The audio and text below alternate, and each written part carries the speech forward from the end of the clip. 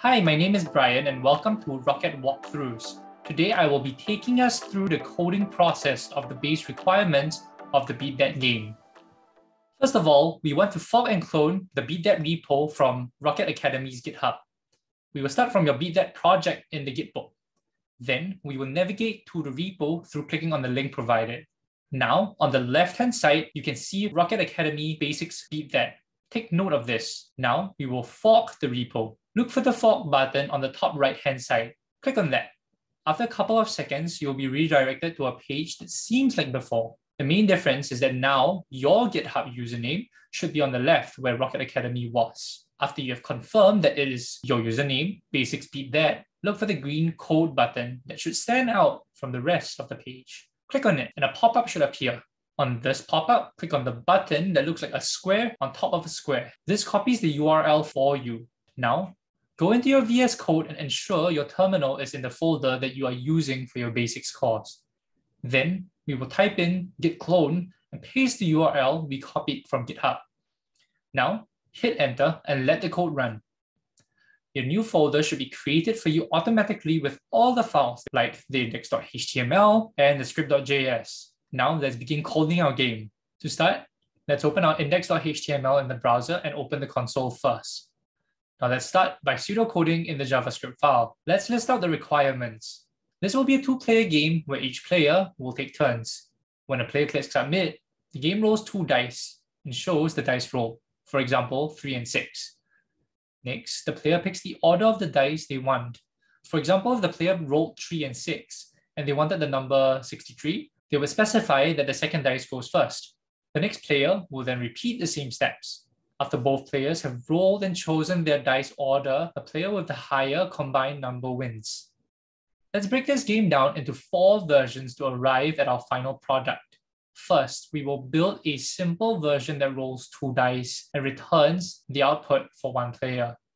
The player can then choose the dice order and then return the final chosen value in the output box. Second, we will refactor the code to work for 2 players.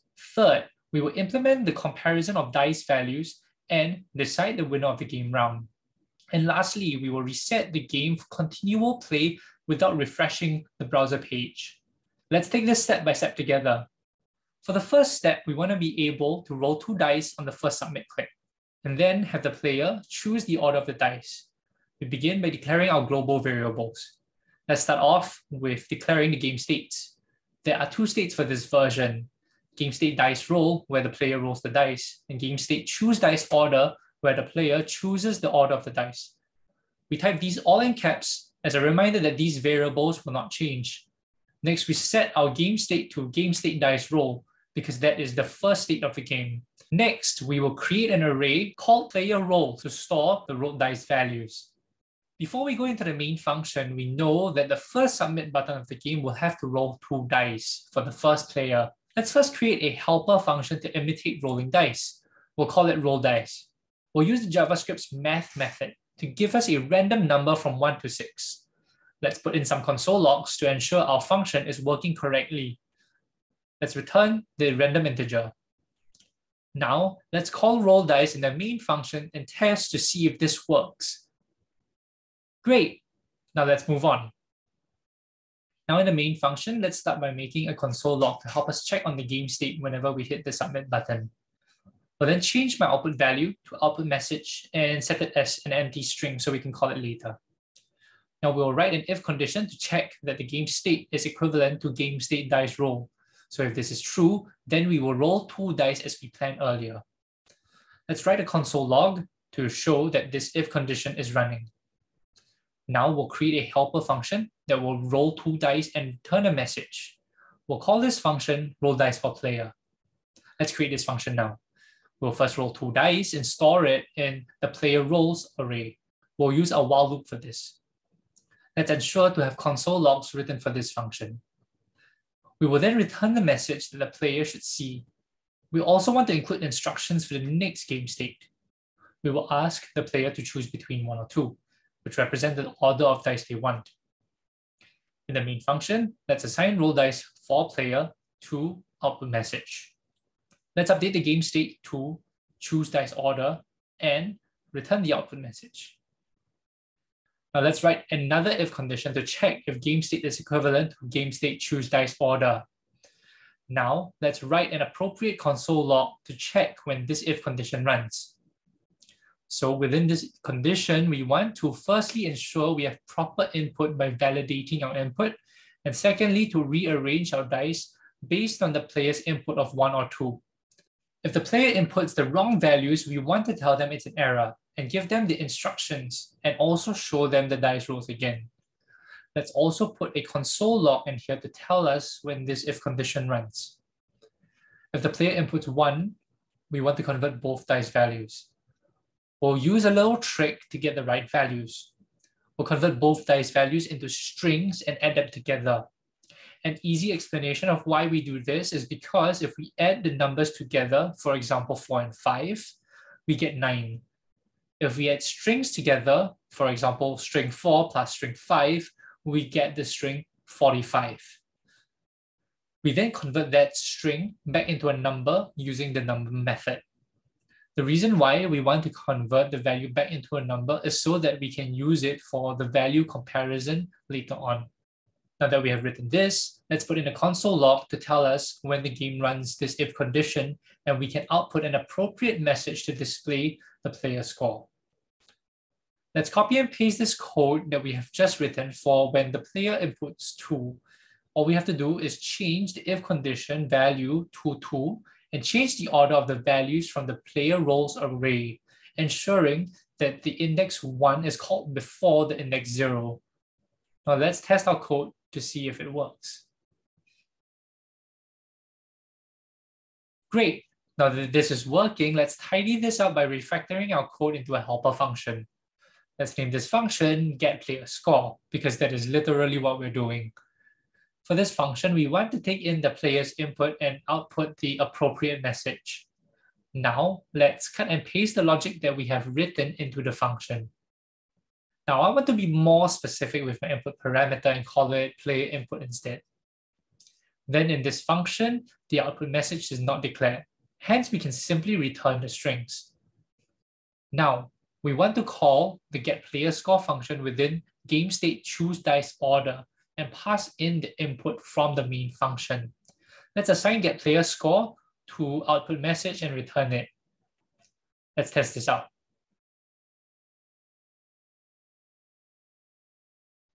Great, our basic game works and we have hit our first major milestone for our game. Let's save our progress by doing a git commit. First, get your terminal out.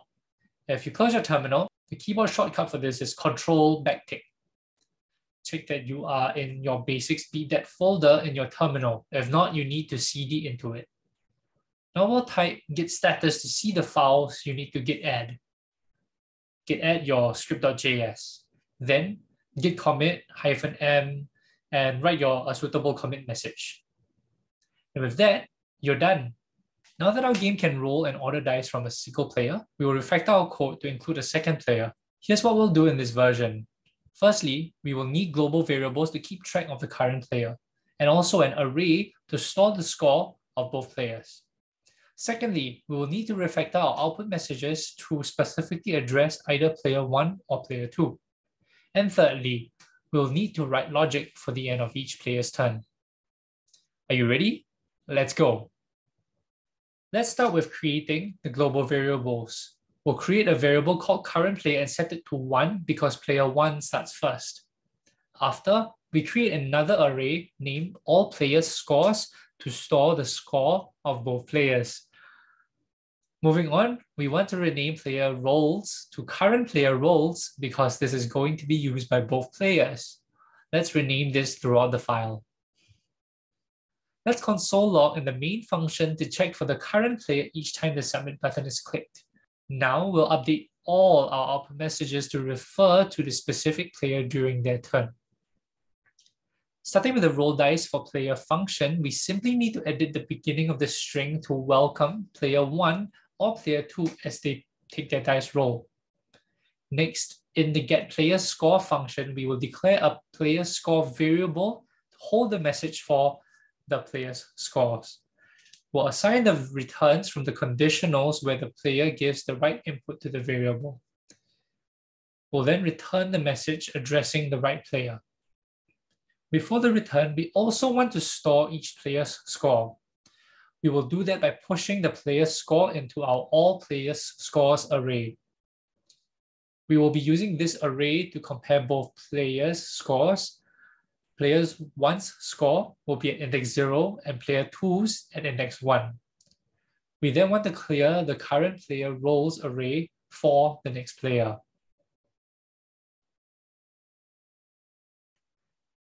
Now let's write logic for the player's turns. Let's start with the end of player 1's turn.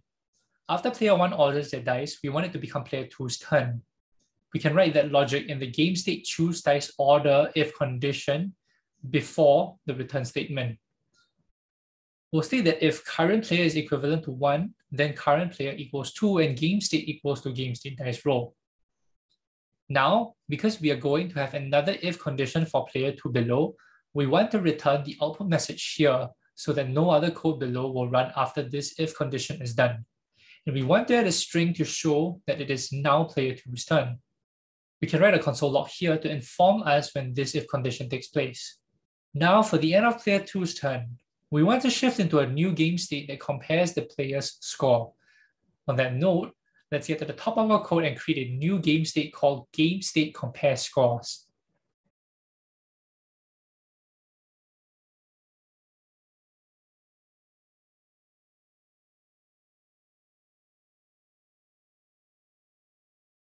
Now we'll return the output message, but we also want to add a string that instructs the player that the next submit click will calculate the scores. Let's test this out.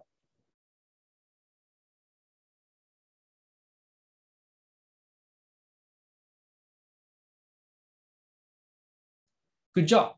Now that we've completed the functionality for 2 players to roll and order their dice, with that, our second milestone is achieved. Let's make another git commit here to save our changes. Once again, git add script.js, then git commit -m and write an appropriate message for this part. For our next step, we want to compare the scores for both players. The winner will be the one with the higher score. Let's write this logic in our main function. First, let's create the if condition for game state compare scores and follow that up with a console log. I hope that you've gotten into the rhythm of doing this console logging. At this point, there are 3 main conditions the game can end in. Player 1 wins, player 2 wins, or a tie. Let's first make a general output message that prints both players' scores. Then, we'll create the 3 if conditions for the relevant circumstances to append the appropriate message to the output message. Lastly, we will now return the output message at the bottom. Let's test to see if we get the appropriate output message. Great. Now that it's working, let's copy this comparison logic into a helper function. We'll call this function compare players scores. We don't need an input parameter here because we are dealing with the global variable all players scores here. Let's change the output message to compare message. Now, let's go back to the if game state is equivalent to game state compare score condition. We'll call compare player scores, assign it to output message, and return it. Now let's test to see if that works. Great, it works. We have now ensured that our game functionality works properly for one entire round of play. Let's do another git add for script.js and git commit -m and write the appropriate message once again. Great job on making it this far. We're almost there. Now for the final step, we want to allow the game to be played continuously without refreshing the browser page. Let's create a helper function called restart game to do this. What we need to do here is to reset the global variables to their original state. For our game, this means firstly, current player equals 1. Secondly, game state equals game mode dice roll. And thirdly, all players' scores array will reset. Let's call restart game right before the return statement in game state compare scores. Do ensure that it is called after output message equals compare player scores. The reason for this is if we put restart game after the return, it will never run. And if we put it before the running of the compare player scores function, we will not be able to get the final score. When it is in between, output message has stored the necessary data to display the game is reset, and we see the saved output message. Let's console log to see if the values have been reset and test to see if our game runs over multiple iterations without refreshing the browser.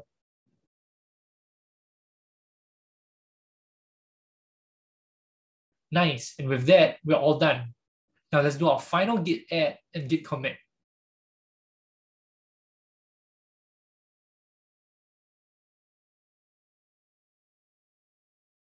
Congratulations on making it through. I hope that this video has helped you see how we broke down a big project into small baby steps that we can plan out and slowly get through to the end. If you're watching this part of the video before doing the beat that redux, come back and watch this again later. Now we are going to push all our commits into our GitHub account and make a pull request. So first of all, we're going to enter the git push into our terminal. Wait for the process to be done. Now we'll access our GitHub page. On your left, you will see all your repositories. For now, you should only have your beat that repo though. Click on that. Now you will see that you've come back to the same page, your username, basics beat that. Now for pull request, click on the pull request tab and you should get this page. The green button that stands out saying new pull request, click on that. Then click on create pull request to come to this page. Title your pull request, fill out the survey, and create the pull request. If you see this green icon with the open in it, then you know that your pull request was submitted correctly.